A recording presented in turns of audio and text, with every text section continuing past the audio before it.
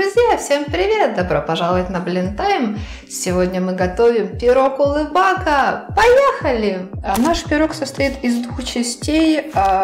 Часть из какао, часть из творога. Для части из какао нам нужно 150 грамм муки, 1 столовая ложка с горкой порошка какао, 80 грамм сахара, 2 яйца, 50 мл молока, 50 мл растительного масла, 0,5 пакетиков ванильного сахара, 7 грамм разрыхлителя, это 2 чайные ложки, соль щепотка. А для творожного теста нам нужно 200 грамм творога, 1 яйцо, 30 грамм сахара, это столовая ложка с верхом, и 15 грамм муки, это 1 столовая ложка. Сразу включаем духовку разогреваться на 180 градусов.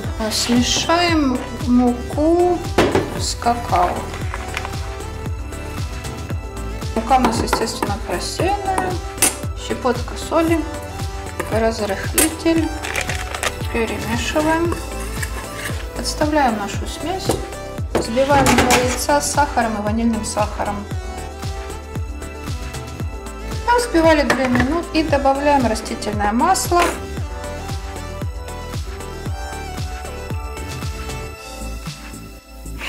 И молоко. Взбиваем 3-4 минуты. Добавляем нашу мучную смесь.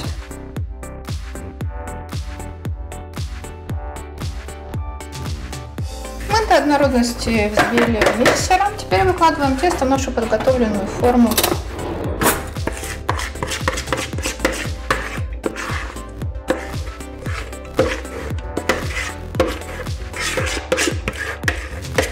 Форма диаметром 26 сантиметров у меня. Вы можете брать и 24. Можете квадратную взять. Разравниваем наше тесто по форме, раз мы уже его сюда выложили. Теперь в сторону его откладываем. Для творожного теста берем творог. У меня здесь 250 грамм. Я 50 грамм оставлю. Сегодня последний день срока годности творога, поэтому мы с вами готовим этот творожный прекрасный пирог. Для этого рецепта нужно протереть творог, если он зернистый. У меня он зернистый. Но что-то особо не протирается, я заморачиваться не буду. Конечно, все понимаю, но извините. Почему лучше брать, конечно, такой кремовой консистенции творог. Мы сюда яйцо вбиваем.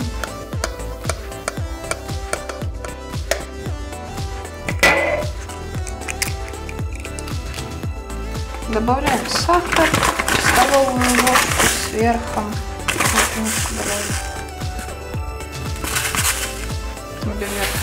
Перемешиваем и пробиваем миксером.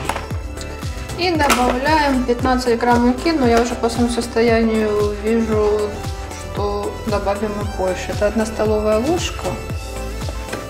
Сейчас посмотрим, конечно.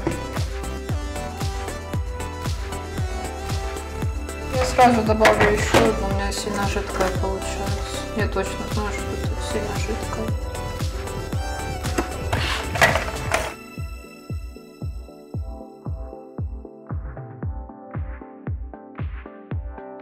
Мы взбивали наше тесто до однородности. Теперь возьму кондитерский шприц, потому что мешка у меня нету. Вы можете или мешком, или же пакетом от мусорки, не знаю, в общем, разберетесь, или ложкой.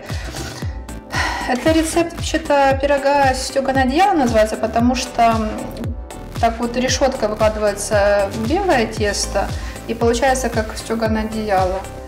Но я решила сделать пирог Улыбака. Сейчас вы поймете, почему он называется пирог Улыбака.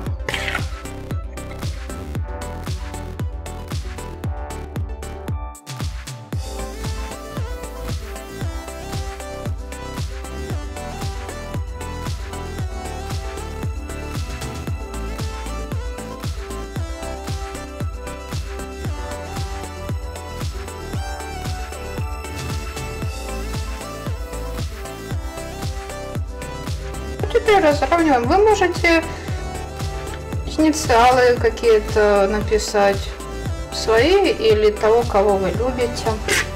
Ну и смайлик. Надеюсь, после выпечки он будет улыбаться. Все мы отправляем в духовку на 30-40 минут. На 30-40 минут до готовности. Друзья, наш пирог Улыбака готов. Ну, у меня даже слов нет. В общем, задумывалась, как белый смайлик на темном фоне. Ну, кажется, вы сами видите, у нас как-то темный фон вышел на передний план и получился афроамериканский смайлик. Так что вот такие вот пироги. Да, вы заметили, что он немного подгорел. На самом деле на камере это намного больше заметнее, чем в жизни. Он остынет, я вам покажу его в разрезе. Не знаю, как вас, но этот пирог меня реально улыбнул. Я просто не успела записать видео, какой пирог в разрезе. Он разошелся часа за 3. Это самый вкусный пирог, который я пробовала. У него вкус магазинный. Вы знаете, когда вы едите и вы думаете, он такой вкусный, но там полно химикатов, я чувствую. А тут нет химикатов. И вкус магазинный, дорогой. Запах вообще вам передать не могу. Какао, ваниль и творог вместе. И вот я думаю, что это еще из растительного масла. Вместе дает такой неповторимый аромат. У меня этот пирог просто на первом месте теперь. Вкусняка, вкусняка. Но этот пирог, это просто, это вкуснейшая пирога. Вкуснейшая пирога. Вкуснейшая пирога.